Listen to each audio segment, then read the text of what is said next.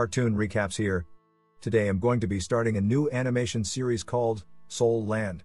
Spoilers ahead, relax and enjoy. The first episode begins with a young boy called Tang San, who's being pursued by some elderly people in his village. The show suggests that he must have done something to offend them.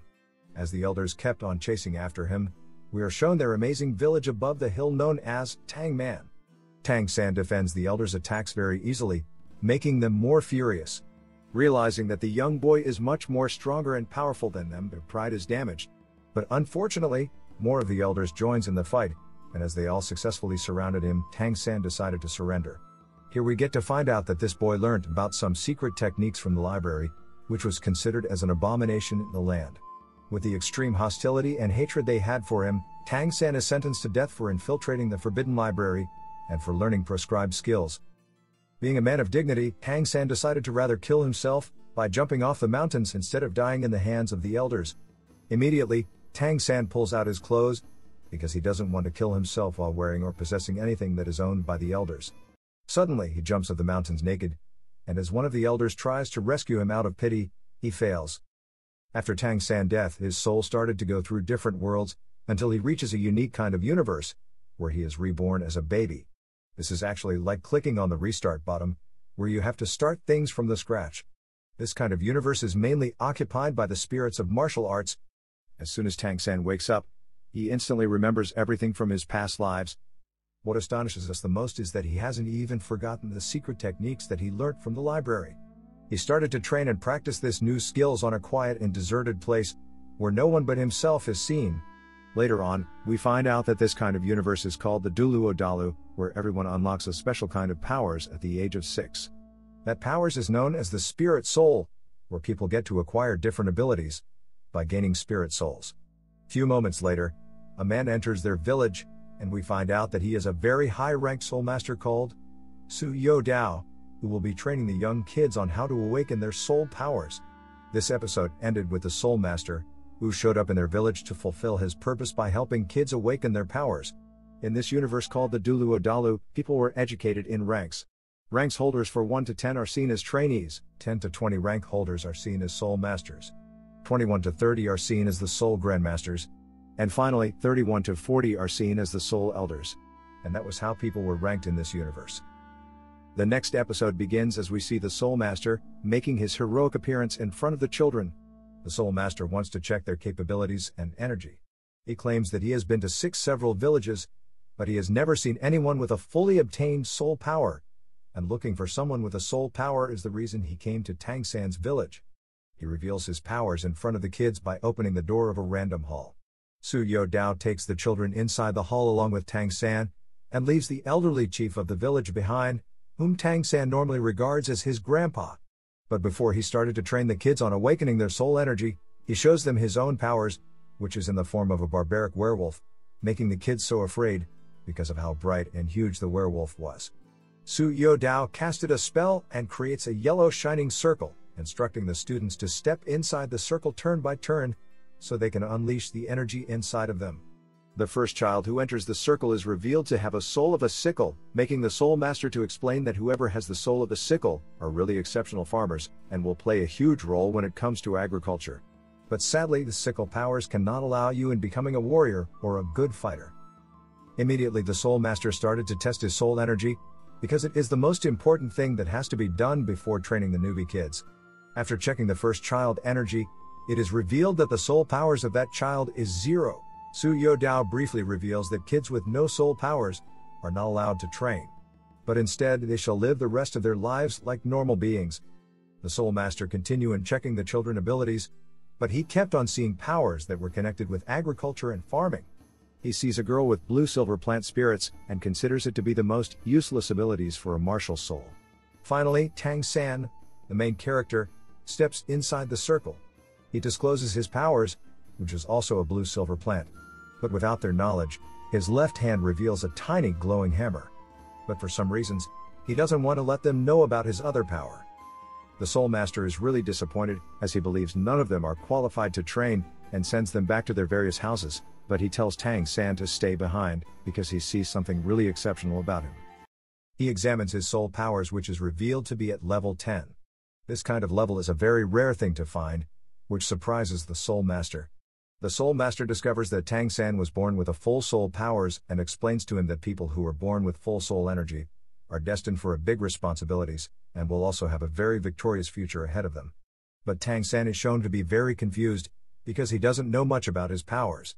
Su Yo Dao tells Tang San that soul powers from the start will only make him an immature soul, so he really needs to train harder so he can enhance the energy.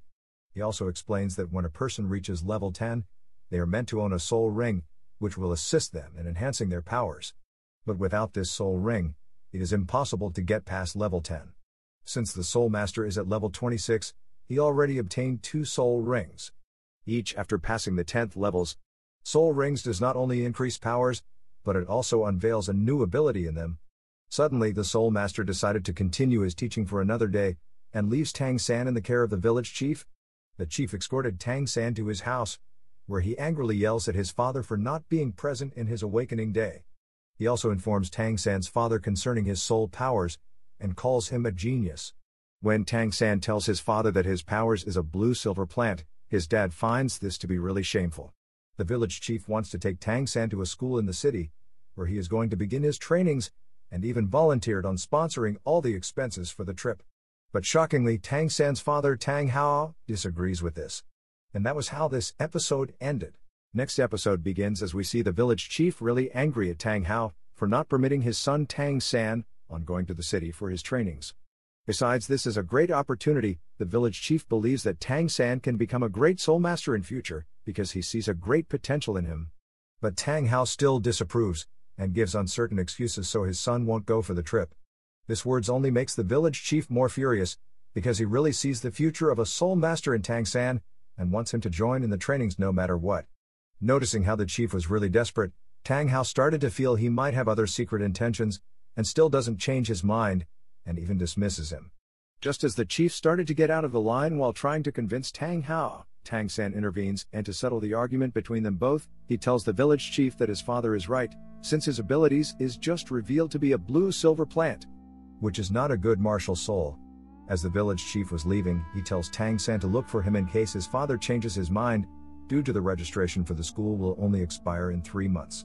Immediately the chief goes away. His father calmly questions him if he wants to be a soul master, but Tang San replies that he's very okay being a blacksmith. Tang San suddenly recalls when his dad made a promise to teach him on how to make farm tools, but his father instead tells him to show his martial soul.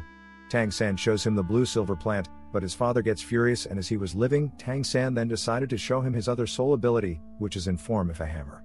Suddenly, a flashback is shown, when we get to find out that Tang San mother also has the blue-silver plant.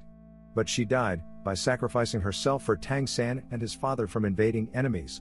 After taking a look at Tang San's soul in form of a hammer, his father hugs him as he realizes that his son has a twin martial soul. Immediately, Tang Hao started to teach his son on how to forge farm tools and hammering skills.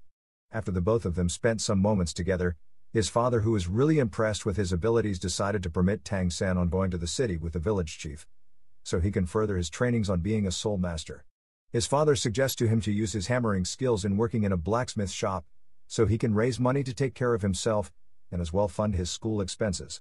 He also advises Tang San to never reveal his true powers to anyone, and warns him to never use his hammer unless he's in danger. The next day, we see the village chief taking Tang San to the school, and as soon as they finally arrived at the city, the episode ended. The next episode begins as we see the village chief and Tang San, who has finally arrived at the school where Tang San will be training. They were about to enter, but a security guard stops them, as they are people from another village, so he doesn't trust them. Even when the village chief brought out a proof, the security officer threw it away, saying it is fake. As he was about to push the village chief away, Tang San stops him, and threatens to harm the security officer if he lays a hand on his grandfather. As a fight was about to begin between the both of them, a well-dressed man enters, and by the way the security guard respected him, it proves that he is a man of high authority. The man asks the village chief to show him his certificate, and immediately he confirms that it wasn't fake. He politely apologizes to them on behalf of the school. After a few discussion, the chief decided to return back to the village, leaving Tang San in the care of the master, who also scolded the security guard concerning his attitude towards them. On their way inside the school, the man tells Tang San to always address him as a master. The master already knew that Tang San has a twin martial soul powers, making Tang San so shocked, but he was able to find out from the certificate the village chief brought to him. The master explains that he has received many certificates from a lot of kids with blue sliver plant, but only 6 out of 647 of them have soul powers. But among them none of them has more than level 1 soul powers, only for Tang San, whom his soul powers exceeded them all to over level 10. After realizing the wisdom of this man, Tang San bows down to him 3 times, and begs the man to accept him as his disciple. But the humble master smiles and kindly tells him that he should bow like that only when he encounters his parents, or the king. Immediately, the master takes Tang San to a teacher that will help him with his registration into the school, and goes away. After the teacher arranges everything for him, he shows Tang San his room in the school where he will be staying. As soon as Tang San opens the door, a student started to attack him. Tang San blocks and dodges every of his attacks, but still the guy doesn't give up. Until Tang San decided to fight back, and easily pins the boy down to the ground, making the other students really shocked and impressed. Tang San was like, "Why did you attack me?" The boy introduces himself as Wang Sheng. He is the boss of the hostel. Him and the other students already seems to like Tang San, because he showed mercy, and even announces him as the new boss of the hostel. But Tang San disapproves this, because he is only here to study, and not being their boss. Suddenly a girl enters the room, and that was how this episode ended. The next episode begins as we see a girl, who also recently registered in the school. She was also instructed to lodge in the same room with the other students. Mixed gender is allowed between them for now, because they are still kids. This girl's name is called Xiao Wu. We find out that this hostel has a rule, which is the new students must showcase their martial soul abilities. And since Tang San defeated the boss of the hostel, he is now the new leader. Now as the new boss, he must fight with any new students that comes in other to test their abilities. Xiao Wu calmly accepted the challenge on a friendly match with Tang San. When the fight between the both of them begins, we see them displaying excellent combat against each other. It appears that this girl is really skillful, which gave Tang San a really tough time in the fight. She dodges every of his attacks so easily, and after a very fierce fight between the both of them, Xiao Wu finally landed a blow on Tang San, making her the winner in the match. Tang San is really so shocked on how a girl could be really so skillful and tough. According to the rules, she is proclaimed the new leader of the hostel, as she defeated the former boss, Tang San. Xiao Wu questioned Tang San the level of his soul powers, and he replied saying, he was born with a full soul power, which shocks everyone, and even makes Xiao Wu to be more interested in him. As Tang San started to tidy up his bed, Xiao Wu says that she didn't come with a bedding, so she suggested that they should join their beds together, so they can both share his bedding. Few moments later, Tang San and his roommates are taken to the cafeteria, so they can have their lunch. We find out that the first floor is where the poor people eat, while the second floor is where the rich people eat. Back at Tang San village, we see his father once again, who is forging some farming tools. Suddenly he started to get memories of Tang San, and all the moments they have spent together, which reveals that the poor man is already missing his son since he left. Tang San sees his master once again, which makes him so excited. After their meal together, he takes Tang San to a library, and proposes that he should show him the other martial soul he has. As Tang San reveals his hammer to him, the master is really astonished, but he advises him not to reveal this kind of powers to anyone, and also warns him never to put a soul ring on his martial soul. Tang San remembers when his father told him the same words, and he is so curious on knowing the reason.